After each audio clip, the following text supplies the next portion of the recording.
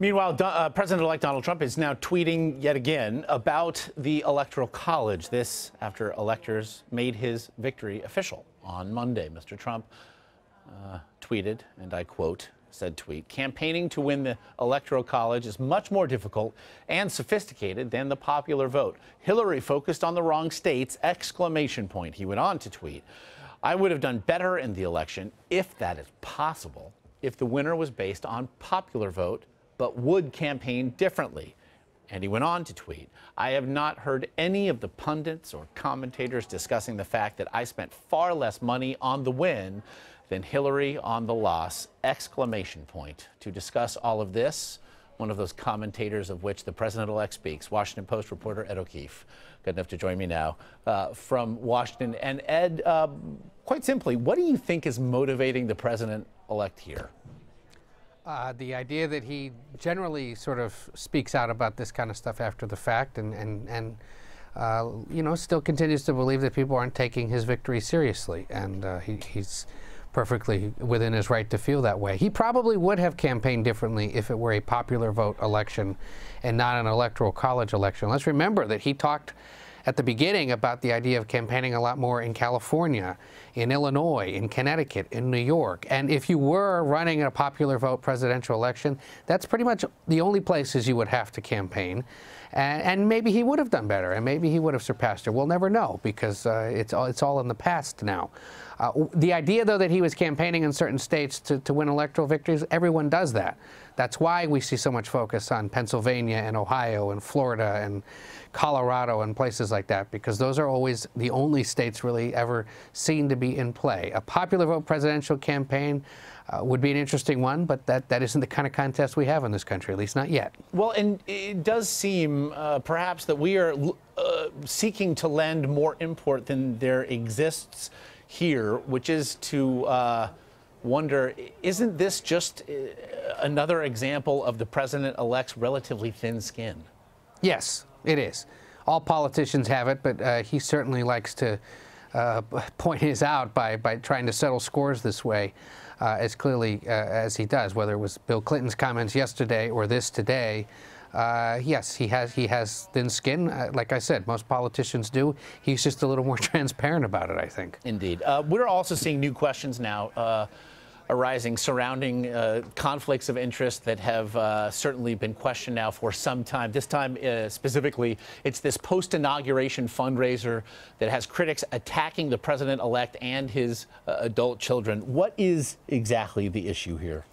Well, it looks like his sons were planning on having some kind of an event that would bring certain people access to them and possibly to the president-elect. It would have been for a very select group of people. It was built around the idea of hunting, which is a passion of Eric and Donald Jr.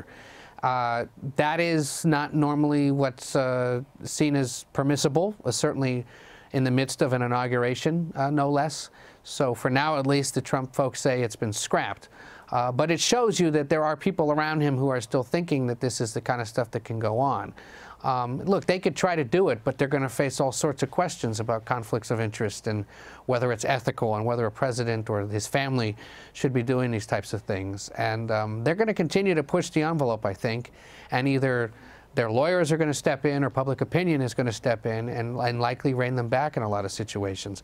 But the idea that children are involved in a presidency, I think it's important to remind people that is common. There have been at least 14 or 15 presidential children through the years who have worked in one way or another in the White House.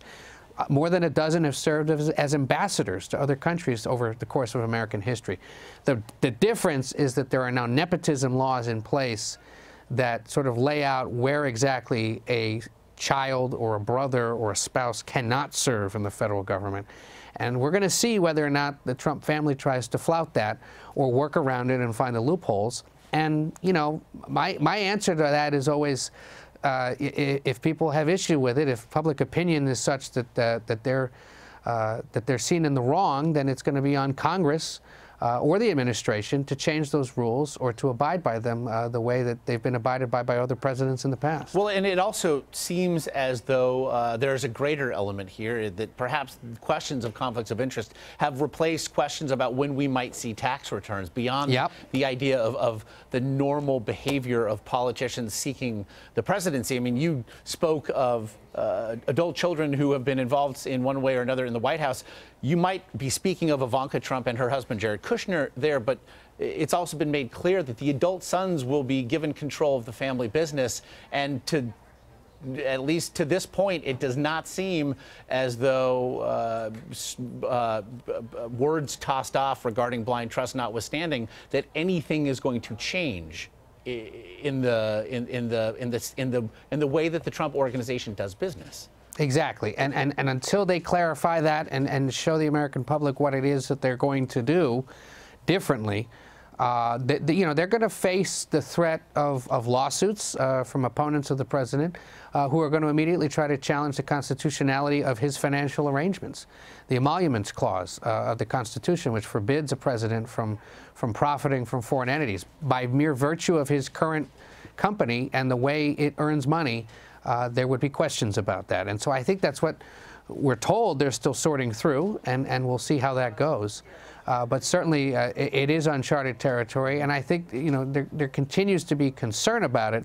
My question is to what level of concern, and will members of Congress or will others really try to do something about it if they don't like the way that the Trump family decides to arrange itself financially. And it has certainly returned a great word, emolument, to the lexicon, so we can be thankful for that. It is terrific. In the wake of the attacks that we've now seen across Europe this week, the president-elect's foreign policy is also squarely back on center stage. Your colleague, James Hohmann, today writing about Mr. Trump's essential embrace of Richard Nixon's madman theory. Do you see the parallel there? To some extent, yes. And I think really on the first test of this, when he took the call from the leader of Taiwan and China responded, you notice China responded but didn't respond as aggressively perhaps as some may have feared in those initial hours after it was revealed that that call had come. So, maybe Trump is onto something here. I think we'll see tests of this if indeed he immediately moves to relocate the U.S. Embassy from Tel Aviv to Jerusalem, for example, and how the Palestinians would respond to that, how other countries would respond to that.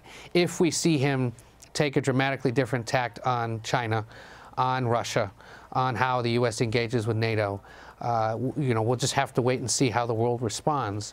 A lot of that may be dependent on events at the time. I mean, right now, the situation in Germany obviously makes for a sensitive one there and probably puts Angela Merkel at greater political risk domestically. So you wonder whether she would be able to respond as forcefully to something she didn't like if he does it. But yeah, I think it's clear from his campaigning and from what we've seen during the transition that he's going to handle foreign affairs differently. It's going to be a little more cantankerous. That's what his supporters want and expect. And we'll just have to see how the rest of the world responds to it. We should note that the David Friedman, the man appointed to be the ambassador to Israel, is in favor of that move of which you discussed from Tel Aviv to Jerusalem. Ed O'Keefe of the Washington Post, as always, Ed, we do appreciate the insight. Take care, Josh.